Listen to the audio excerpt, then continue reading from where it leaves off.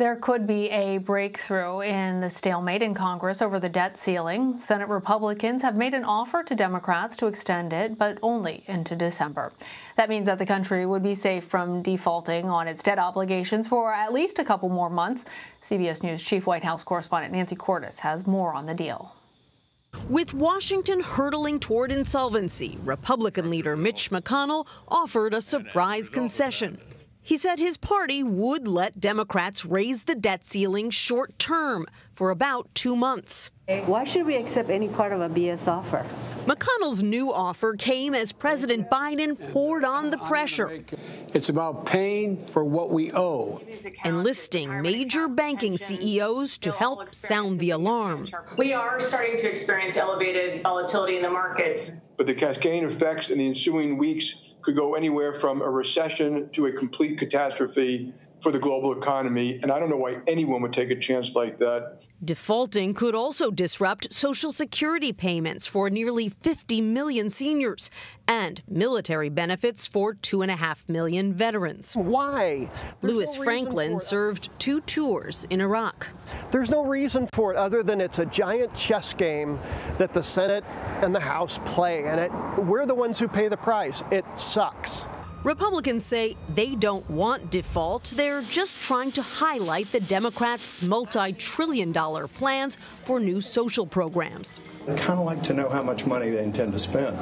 And they don't want to say that because I think when they do, the American people are going to be the first ones to object to it.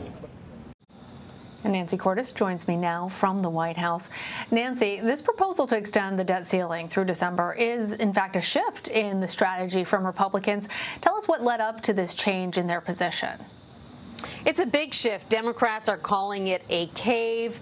Republicans calling it a nod to reality. Mitch McConnell kind of surprised everyone when he came out and said that he would now be open to a short-term increase in the debt ceiling. Democrats will still have to supply all of the votes themselves, but Republicans won't stand in the way.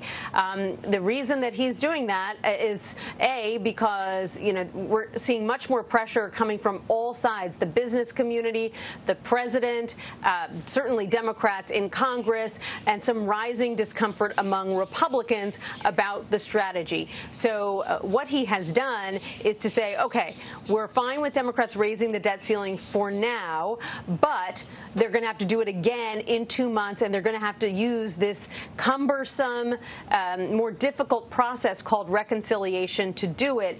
That's what Democrats have been avoiding from the beginning. So even if they do lift the debt ceiling now, Lana, we're going to be watching this exact same fight play out again in a month, and that is sure to leave a lot of Democrats and certainly leave the White House very frustrated. They don't want to get caught in this cycle of constantly fighting to do something that they believe both parties should work together to do.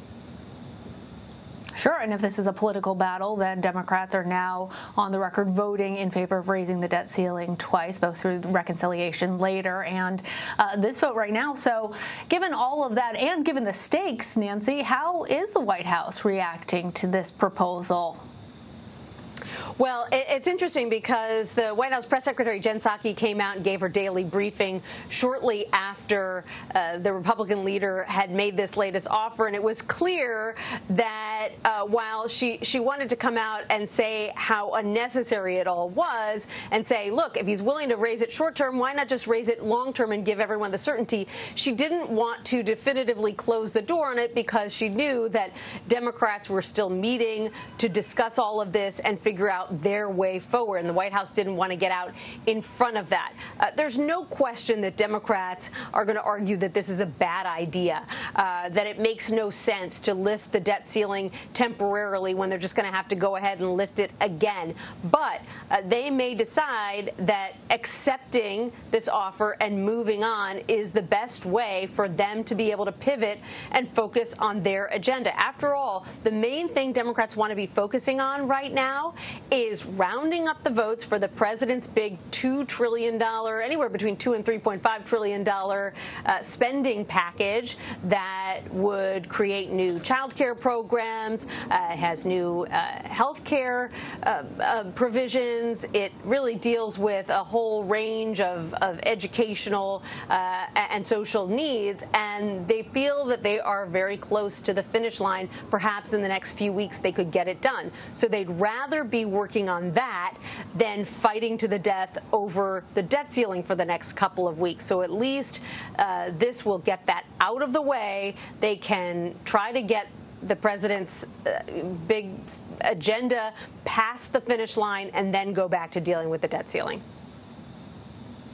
And Nancy, when we're talking about President Biden's social spending plan, as you mentioned, it looks like in the negotiations that the final price tag has now come down to around the $2 trillion range. How close are they to an actual deal among Democrats to actually pass that social infrastructure and then sort of that hard infrastructure bill? It sounds like there's some positive movement. What obstacles still need to be overcome?